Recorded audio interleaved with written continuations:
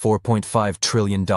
That's how much money Chinese investors just bet on a single company. A company most Americans have never heard of. And the man running it? He spent 14 years inside Nvidia learning all their secrets. If you think you understand the chip war between America and China, I'm about to prove you wrong. Because while everyone's been watching TikTok hearings and tariff announcements, something far more significant just happened. And it's going to change everything you thought you knew about who's really winning this technology war. What I'm about to show you isn't speculation.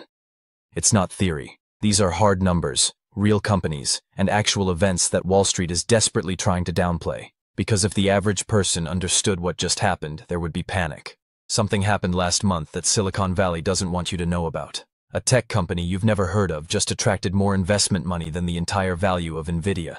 The CEO used to work at Nvidia's China division for over a decade.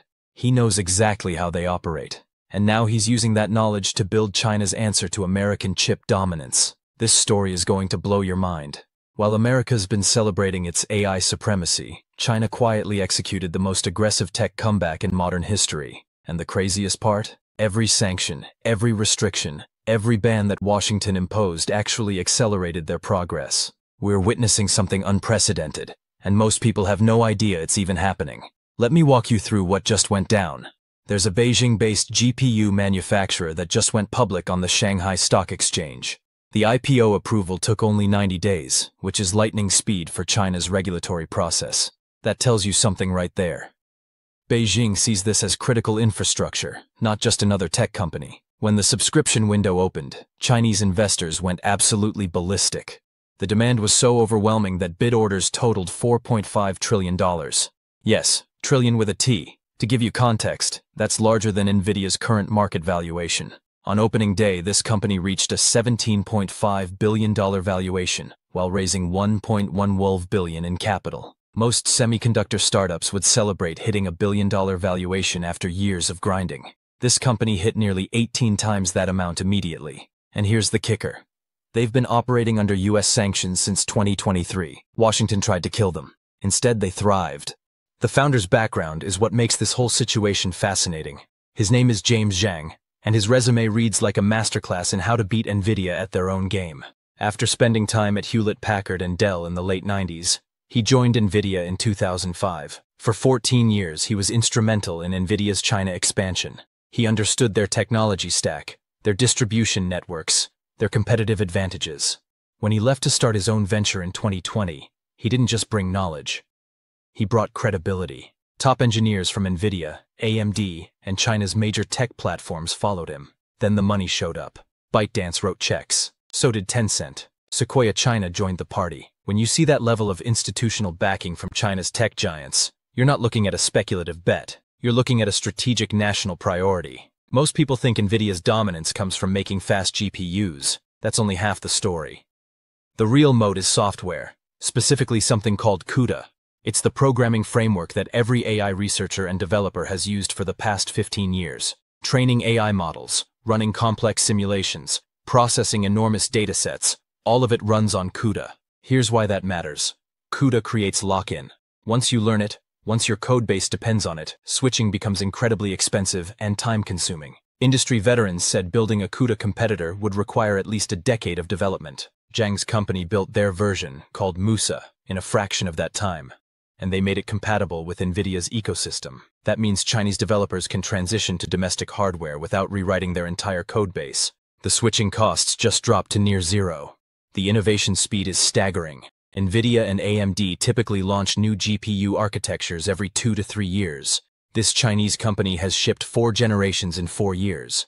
Their newest chips can handle trillion-parameter AI models, putting them in the same league as cutting-edge American hardware. Companies like DeepSeek are already using these chips for training advanced AI. Remember DeepSeek? They shocked everyone in January 2025 by releasing a model that competed with OpenAI's offerings, built on a tiny budget without access to top-tier American chips. That efficiency is now spreading across China's entire chip ecosystem. Jensen Huang runs Nvidia. He's watched his company become one of the most valuable in the world. And recently, at a closed-door event in Taiwan, he said something remarkable. He called U.S. export controls the dumbest thing we've ever done, adding that America just handed China the best national mobilization mission in 50 years. He compared it to the Sputnik moment, but on steroids. Then he made a prediction that should keep Washington up at night. By 2027, China will have more AI compute than the rest of the world combined. This isn't some random analyst. This is the CEO of the company that benefits most from American AI dominance. He watched his China market share collapse from 95% to nearly nothing almost overnight, and he understands exactly what's replacing it. A fully integrated Chinese ecosystem that doesn't need American chips anymore. On September 17, 2025, China's internet regulator issued a directive that changed the game. ByteDance and Alibaba received orders to immediately halt testing and cancel purchases of Nvidia's RTX Pro 6000D chips. These chips were specifically engineered for China to comply with US export rules. Nvidia had designed them to fill the gap after earlier bans. Demand was huge. Companies wanted tens of thousands of units. Nvidia's server partners had already started testing. Then China killed the entire deal with one announcement. By November, the restrictions expanded. State-funded data centers got new orders. Remove foreign chips or cancel pending orders. If a project was less than 30% complete, American processors had to be ripped out. China had invested over $100 billion in AI infrastructure, and they used that financial leverage to force a wholesale shift to domestic suppliers.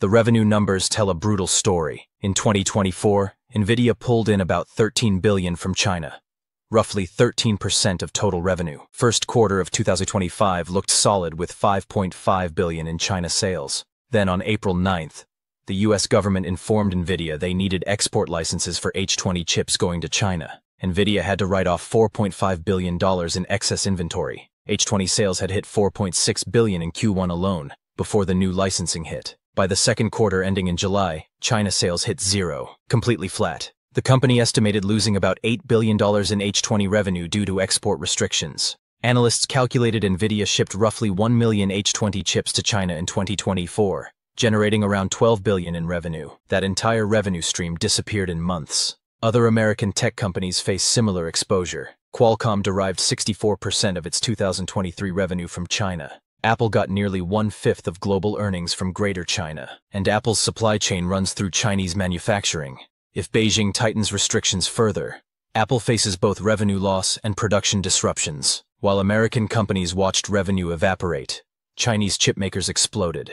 Cambricon Technologies posted 4,300% revenue growth in early 2025, hitting 2.88 billion yuan, compared to a 530 million yuan loss the previous year. They turned profitable for the first time ever, with 1.04 billion yuan in profits. Goldman Sachs forecasts Cambricon will ship 143,000 AI chip units in 2025, growing to 2.1 million by 2030. Huawei rolled out the Ascend 910C, claiming it matches Nvidia's H100 for Chinese market applications. Major players like ByteDance and BYD are already running tests.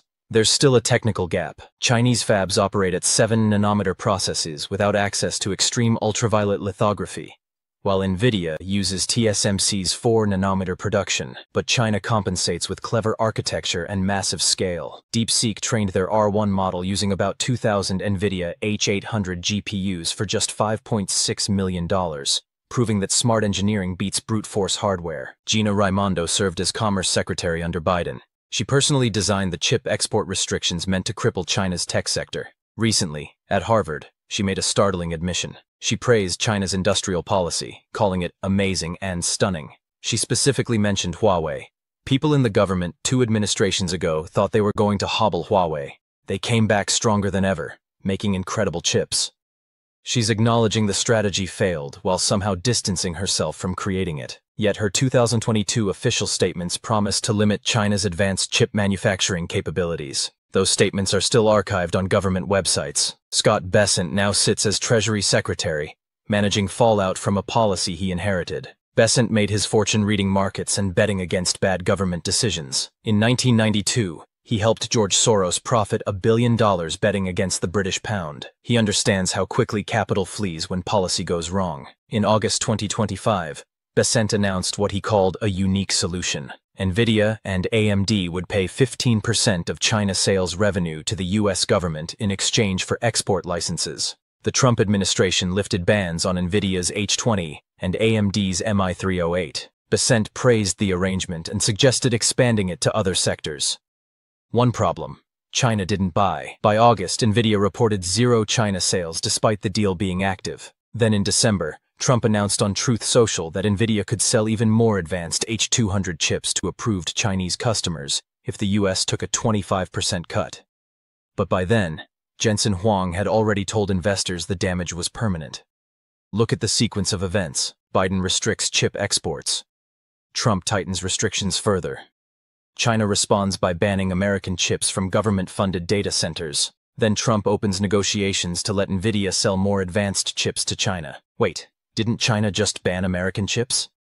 This contradiction exposes who's really desperate. If you own Nvidia stock, understand that China's decision here determines everything. If they allow new sales, the stock rallies. If they refuse, expect a major correction. All evidence suggests China is walking away permanently. Here's what's actually happening in Chinese manufacturing right now. Huawei committed to doubling AI chip production. Cambricon is tripling their output, aiming to deliver over 500,000 AI accelerators in 2026.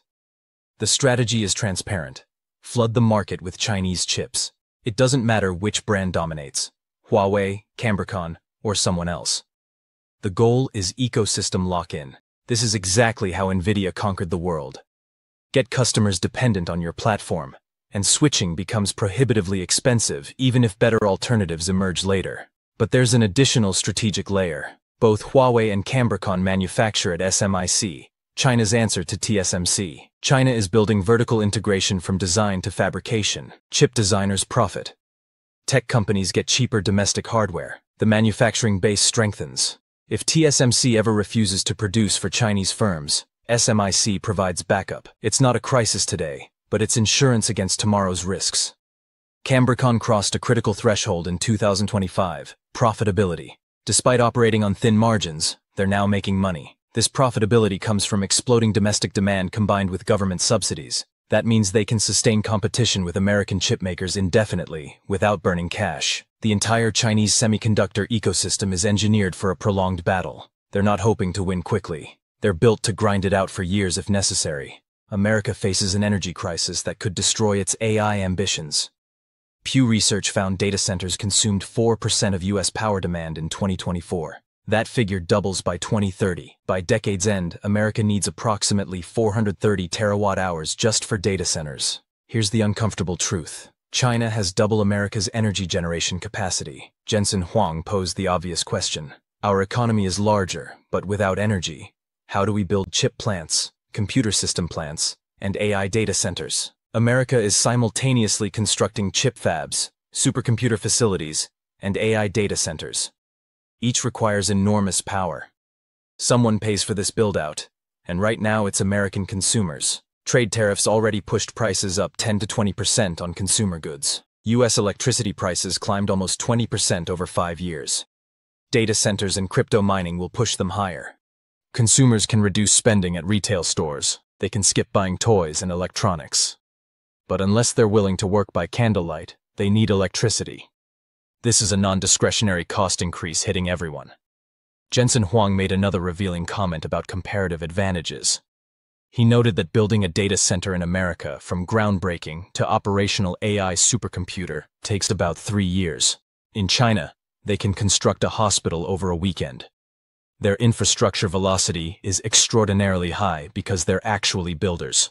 He warned against complacency, saying America maintains a multi-generation chip lead right now, but semiconductors fundamentally come down to manufacturing. Anyone dismissing China's manufacturing capabilities is missing the bigger picture. Chinese AI companies are simply relocating training operations overseas. Data centers in Singapore and Malaysia process Chinese AI models. This completely complies with U.S. export controls. Result? Chinese AI development continues uninterrupted. Alibaba's Qwen and ByteDance's models now rank among the world's top-performing large language models. Qwen is even open source, meaning global developers use it freely. This Chinese GPU manufacturer isn't trying to beat Nvidia worldwide.